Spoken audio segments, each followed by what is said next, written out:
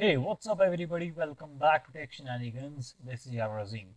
In the last video, we made this recent looking login page that had this cool nav bar. Today, we will be improvising the same by adding Captcha to it. This is how our login page will be looking like at the end of the video, better and advanced. And of course, do watch our previous video to get better understandings. Now, let's get started. First things first, let's start by filling up this form. So here goes my username, here goes my password, and now let's check out the captcha. It's ALAZRM. Let's start up by filling the wrong captcha and submit this, and there we go. Please enter a valid captcha. Now let's fill up the correct captcha. Here we got a tricky one, but still we got this, and submit, and form is validated successfully. So that's how this form is. Now we will be working on Scratch in specific. The thing that we will be taking along from over here is that this entire section is being divided into two. Here comes our first section and here is the next one. Also, we need to understand the fact that each column of a particular container is being treated as 12 units. So this 12 is being divided into two. So here comes our first 6 units and the remaining 6 units are over here. Now let's go back to our code which were here, and I'm sure that you guys recognize this, and if you don't, please make sure that you watch our previous video. So now here our password, here is our the label for password, and we will be extending the same. So first we've got one div with a class of form row.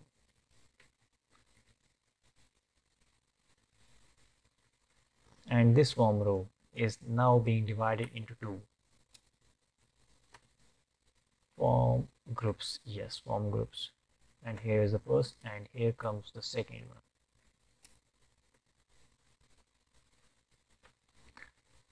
And as I told you that each form group has been given 6 units, so column medium 6 to both of them.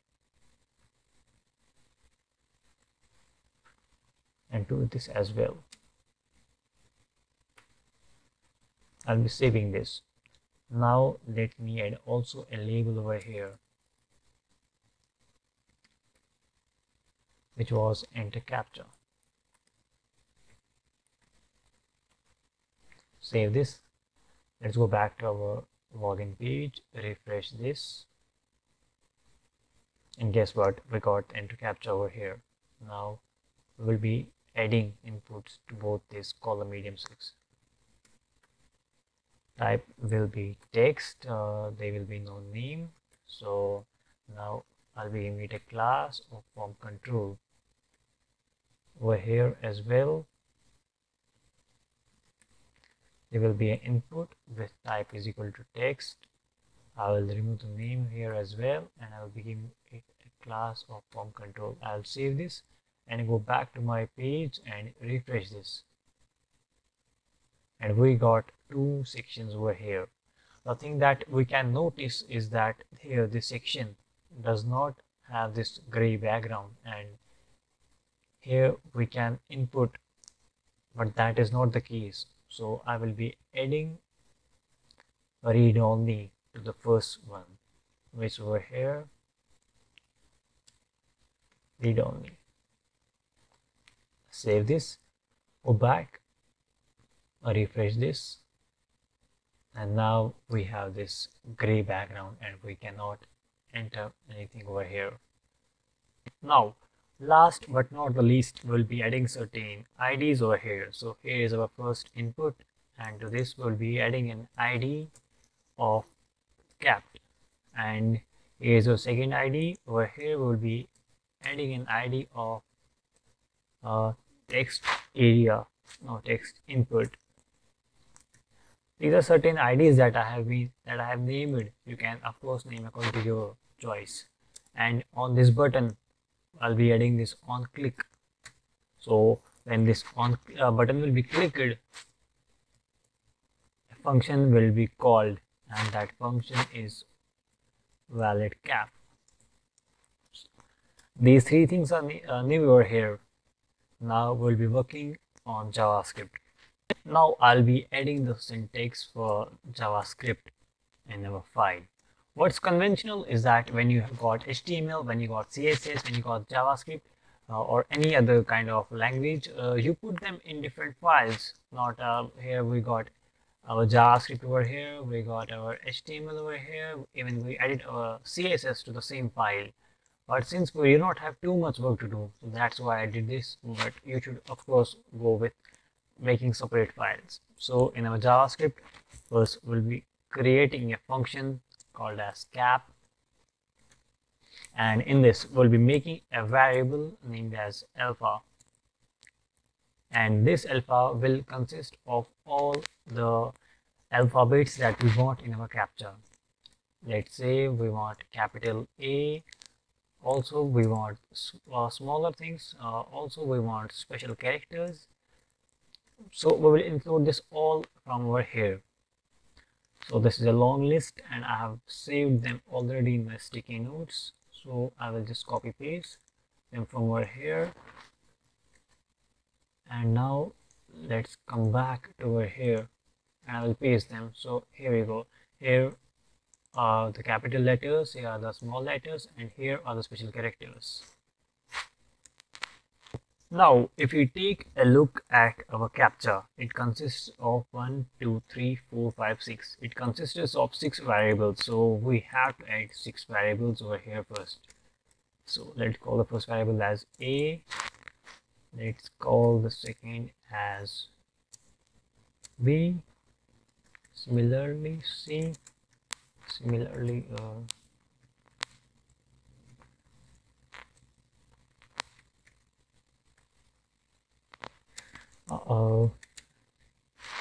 okay, so we got 6 variables over here. So this first variable will be consisting of any random value from over here. So to make that possible, we will be adding alpha. Now inside alpha, we have to make a function that takes a specific random value from this set and returns to the character A. So I'll be making the function as math.floor, and inside that math.random, and that is to be multiplied with the total number of characters we got over here. That is, I guess we got 26 capital, 26 small, 10 numeric, and 9 special, and that makes it 71. So this particular function will take a random value from over here, multiply with it the number of characters it got, and then approximate the value, and this random value will be stored in this variable A. Similarly, I will be copy pasting, or before I copy paste this, I just noticed that we have been writing the spelling of alpha incorrect, and this is the correct spelling.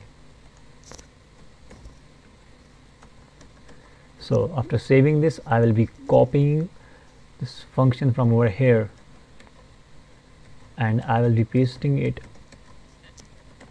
in all the values. So we got 6 different random values for our captcha. Now let's also save it inside a getter. Let me call it as final, and that will include all the variables. Now inside this variable final, we have got this random values from this particular set. So every time we call this function, cap, random values will be stored inside the variable final. Now what we need to do is we need to convey the value of this variable final to over here, that is to this specific place. And how do we do that? We go to down over here We find the element by ID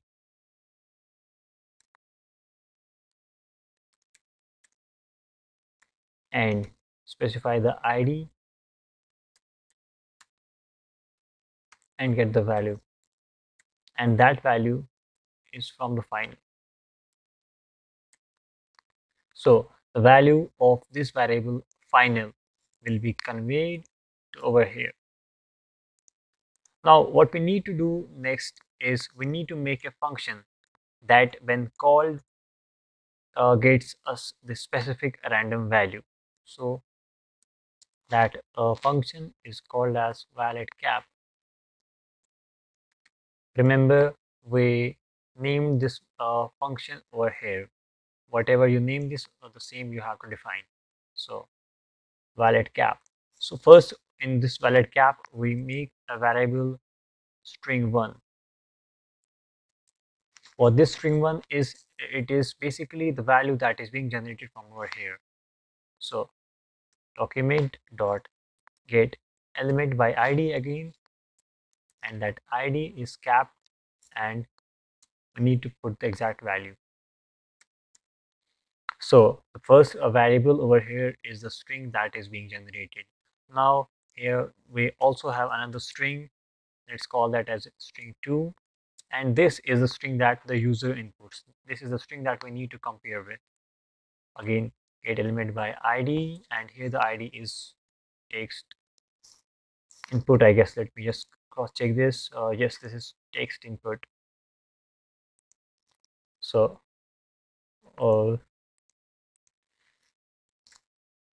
text input, and again we need a value out of it. So we have got string1, we got string2. So now let's equate them.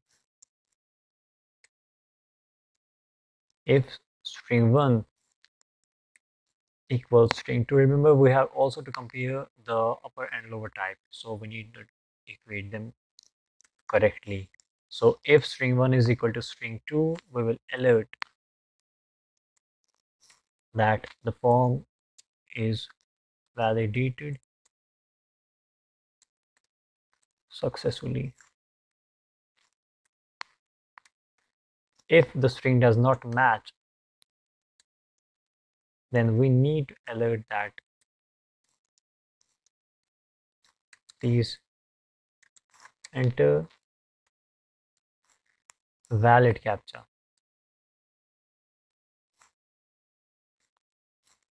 and we will return. Let's return false. And over here, let's return true. That does not make any difference as such, but still, let's go with it.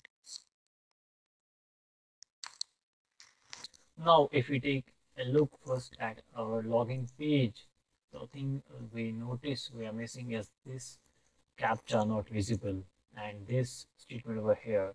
If we take a closer look at this, this is just an image, not anything else that I have added to make it look better.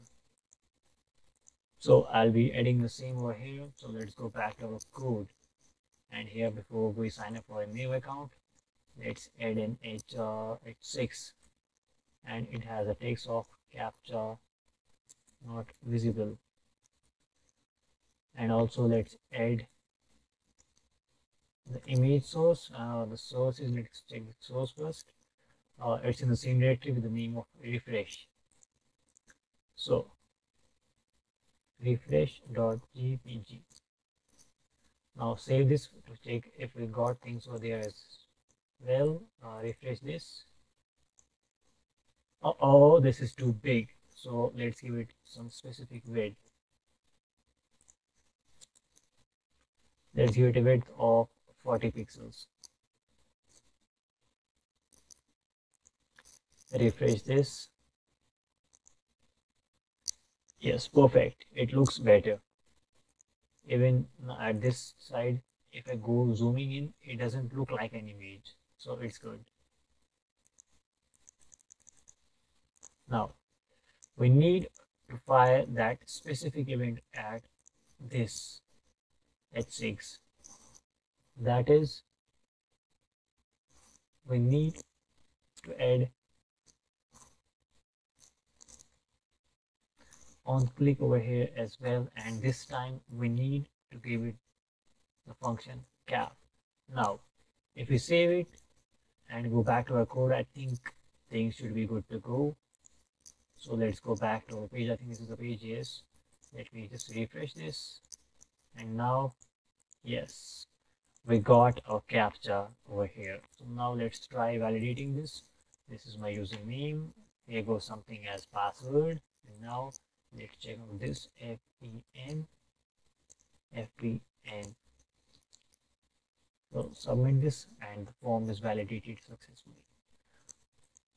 If you like the video, do hit the like button.